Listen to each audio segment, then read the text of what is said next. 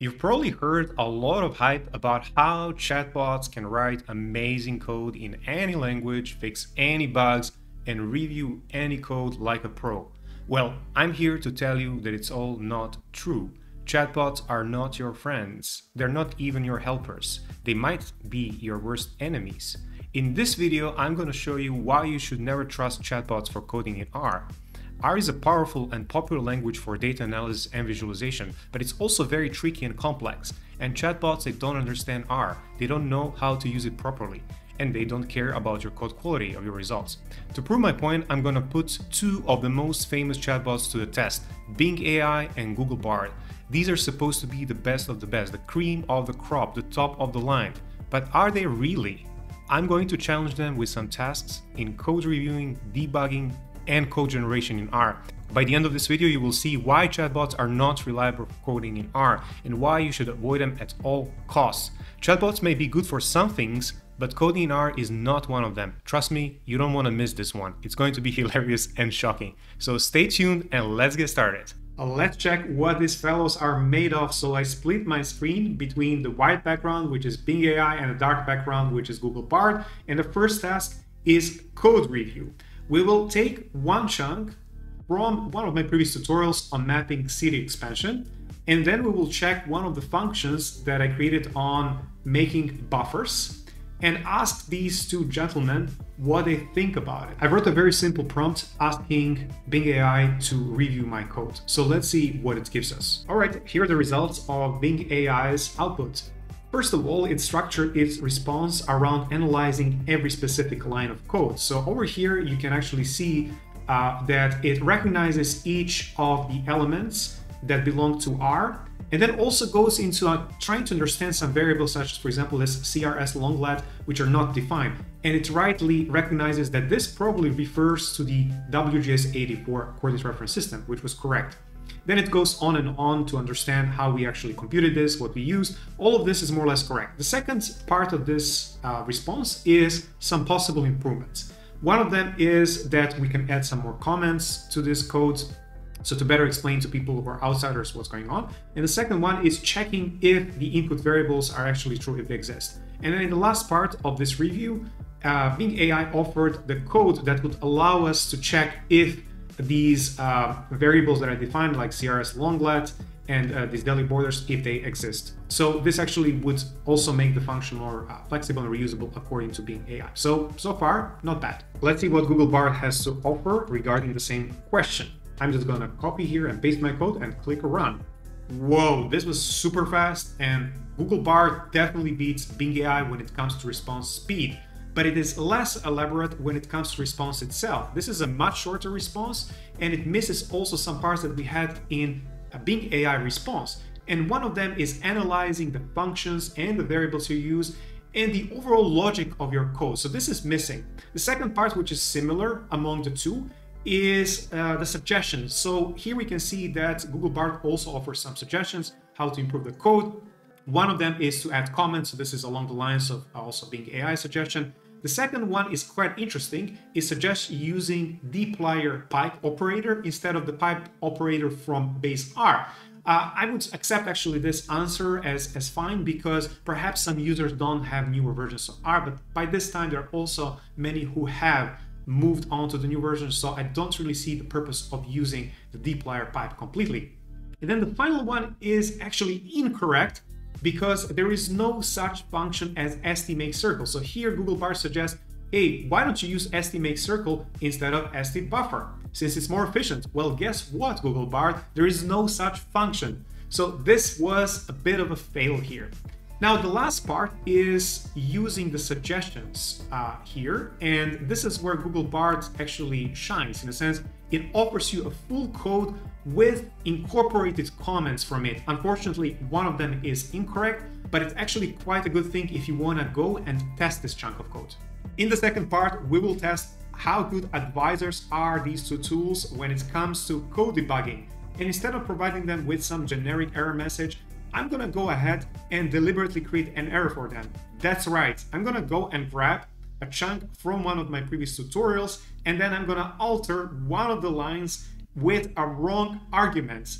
Then I'm gonna run the code, produce an error, and then I'm going to use these both pieces of information, so both the error message and the chunk of code, and ask both Bing AI and Google Bard to assist us with this. Alright Bing, it's your time to shine. I ask here, why do you receive this error message when I run this code? So let's see what we get. And Bing got it right. It says that instead of using a longitude, I should have been using a longe argument, which is part of Ray Vista function. So great job. Let's copy the same message, paste it to Google Bard, and see what we got there. And Google Bard also got it right. It says that the argument longitude is incorrect and I should be using longe because Ray Vista doesn't have a longitude argument. But an additional thing is providing a correct chunk of the code that we can just immediately copy and then paste into an editor is a plus here. And one funny thing is also the way it changed this comment. You remember that I had this is wrong. And now when it's corrected, this line is set here in the comment, this is correct. So that's pretty hilarious. In this final round of the epic battle between Bing AI and Google Bard, I want to explore if these two chatbots can help us create maps in R. So I want to conduct two exercises. The first one is if they can provide some dummy data and a workable code. And the second one is whether they can provide a workable code and use a real data. In this first exercise, we'll be asking Bing AI and Google Bard to create a population map for us. I'm not going to specify either the country or the packages that should be used or the data. So it's totally up to them what they decide to use. Let's start off by asking Bing AI to show us an example of code in R that creates a population density map. Honestly, I'm quite impressed with the solution offered by Bing AI to build a 3D population map using Ray shader and contour dataset, which by the way, we did in one of the previous tutorials. And I'm super curious if this is gonna work. I expected it's gonna go for some simpler solution like, let's say, 2D population density map using ggplot2 or other package. Yeah, this is pretty mind-blowing. So let's check out if this is going to run and create a map. We have the code. Let's analyzing against our benchmarks. First of all, I find it impressive that Bing AI went for real instead of a dummy data, even though the question was pretty much open-ended. The second thing is it went for a very ambitious project. Instead of suggesting a 2D population density map, here we have a code that should create a 3D population map with a Ray shader and the contour package. Now to the code itself. One thing that I noticed from the very start is that Bing AI does not consider that you might not have these three packages, Ray shader, tidyverse, and SF installed. So it goes right ahead and says, yeah, let's just load them, which is not always the case. So luckily I do have them installed, but if you don't have, this is not gonna work from you from the line 1 of the code. The second thing is I checked this URL that it suggests and I managed to download it. But the suggestion of the dataset itself is not so good because this will download the global dataset, while the code tries to create a map of the Netherlands, so a country level, and Contour offers a country level dataset. So I don't really understand why the AI here went for the global dataset. So that's one thing. And then the thing where actually the code breaks is right here where it starts to create this pop object by reading this compressed CSV file. So it tries to read a compressed CSV file using read CSV function, which is designed for reading decompressed CSV file. So this is where the code breaks and I was not able to actually continue further and, find whether this actually runs or not. Let's see how Google Bard handles the first task of creating a population density map.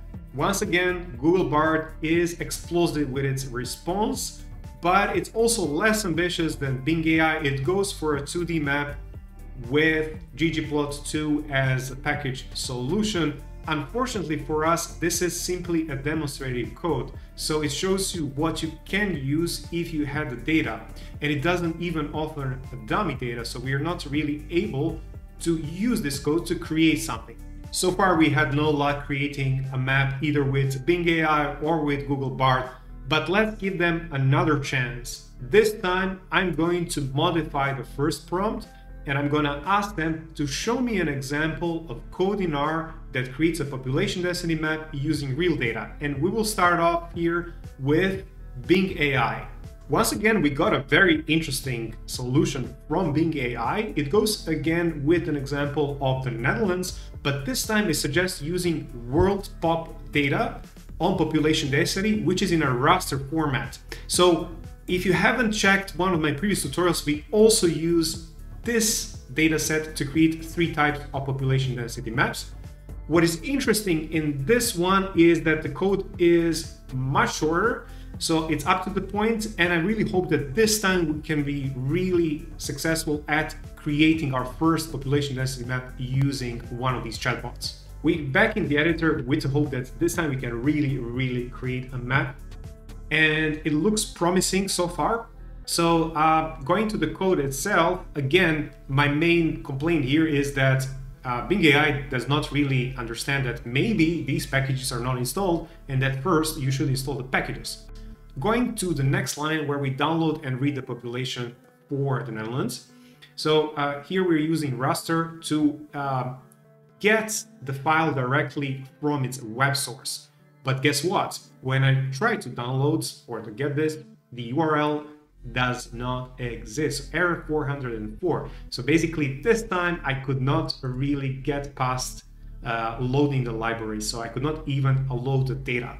So another failed attempt with Bing AI, with something that really looked very promising and legit at first sight.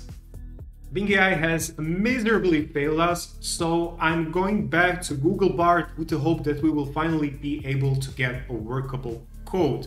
So I'm asking the same question. Show me an example of code in R that creates population density map using real data.